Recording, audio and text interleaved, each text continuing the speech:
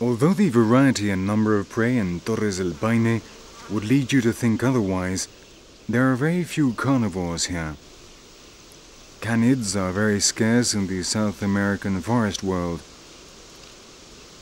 However, two types of fox are to be found here, about which almost nothing is known in terms of their habits and biology.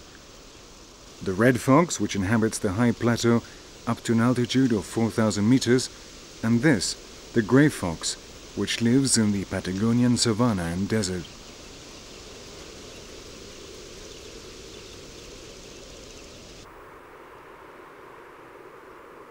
All nature in Torres del Paine is directly connected with the climate, and the latter in turn with the layout of the Andean range.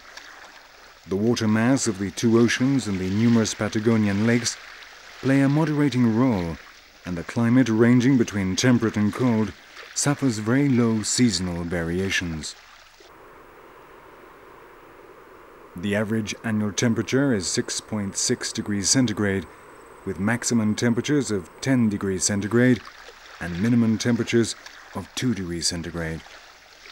There are strong winds for most of the year, and snowfall and freezing occur indiscriminately from January to December.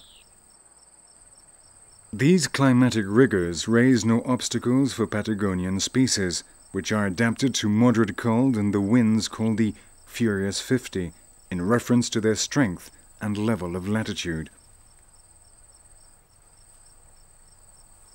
The common cauquén or Magellanic goose even reaches as far as the islands of Tierra del Fuego, located beyond the extremity of the southern peninsula.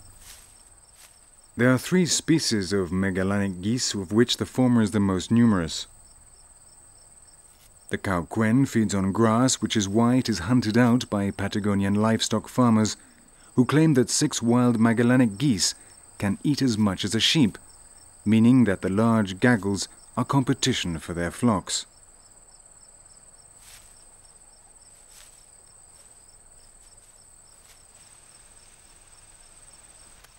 Fortunately, they are protected in the park, and only the red fox, certain birds of prey, and on rare occasions the puma can pose a threat.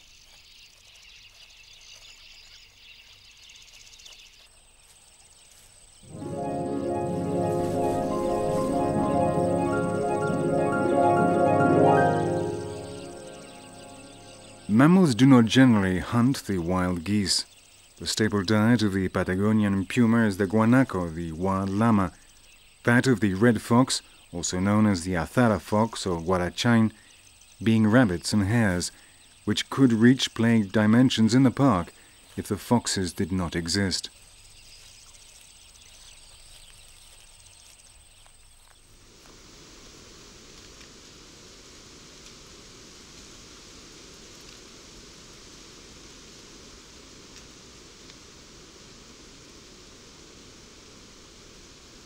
The park's most typical image are the peaks of the Paine Massif, from which it gets its name.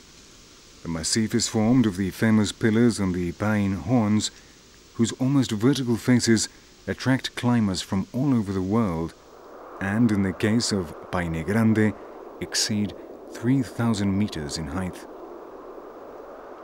However, if the representative image are the sheer pillars, the park's emblem is an animal closely associated with the footlands of the massif.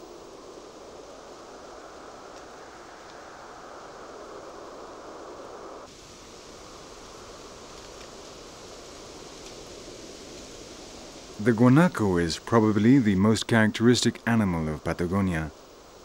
Of the 4 South American camels, it is the most adaptable and can live from sea level up to a height of 4,000 meters.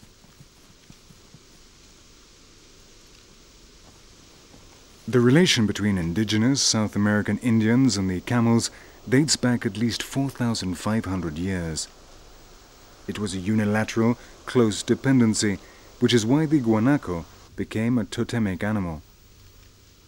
Until the first half of this century, guanacos were indispensable to the survival of the Patagonian Indians, who obtained flesh for eating, wool for clothing, and fibers for sewing.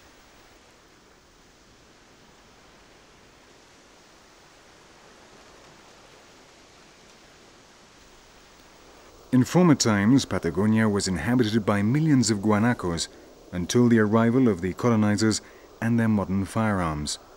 Once again, the indigenous animals were considered direct competition to the livestock introduced, and they were hunted down until their population was reduced to 150,000, the number currently estimated to exist today throughout the continent.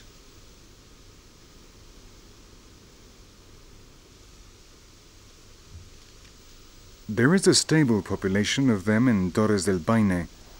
The young males congregate in herds of approximately 30 until the age of 5, when they reach sexual maturity.